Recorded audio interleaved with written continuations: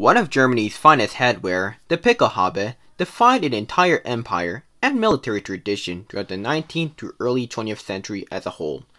What makes the picklehaube unique is that besides the spike, it was the only helmet to be used by a major power, in a time when most armies opted for field caps, as helmets at the time were seen as impractical before its reintroduction in World War I. Where did the picklehaube come from, and how did it get its spike?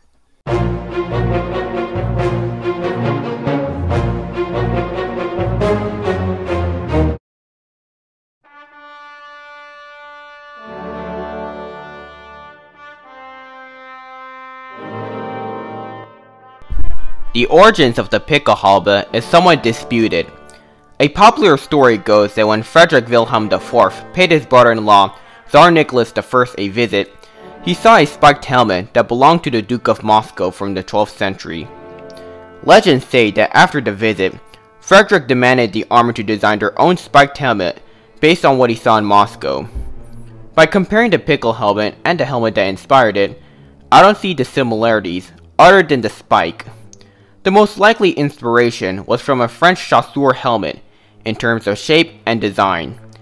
As for the spike, although many people see the spike as an aesthetic, it does serve a practical purpose, which was designed to deflect saber blows to the head. It's further reinforced that the picklehaube was originally designed for cavalry units, which does make sense. The picklehaube went through a lot of changes since its introduction, with the original M1842 being vastly different in shape until the late 1850s through 60s, when it resembled the helmet we know today, though it did continue to undergo changes after its unification. With a long history, the picklehaube also had a number of different variants. These include the regular infantry helmet, which donned a spike as mentioned before, artillery, distinguished by the ball top, and shako, which is a mix between contemporary shakos with the picklehaube as a base. The shako was used by Jaeger, telegraph, and aviation troops. For cavalry units, they wore the chasseur metal helm, which is made of metal and was used by heavy cavalry, the Jaeger metal helm, which is used by Jaeger horseback units, also made of metal, and the ulan, which is distinguishable by the square-shaped top. The picklehaube also extended to civilian use, such as police and fire departments. The picklehaube was first adopted by infantry units in 1842, which was made of hardened leather, while the cavalry, which the helmet was intended for, adopting it a year later. Afterwards, the helmet was quickly adopted by other German states, having their own unique insignias.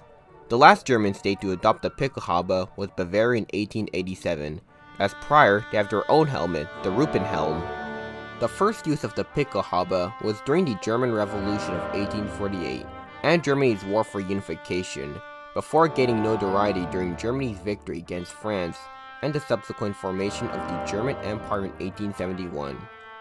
By this time, the picklehaube was seen as a symbol of Germany's military prowess and a fashionable headdress, thanks to the like of Kaiser Wilhelm II, Otto von Bismarck, and Paul von Hindenburg, though some soldiers, particularly in the south, preferred to wear the Fieldmütze.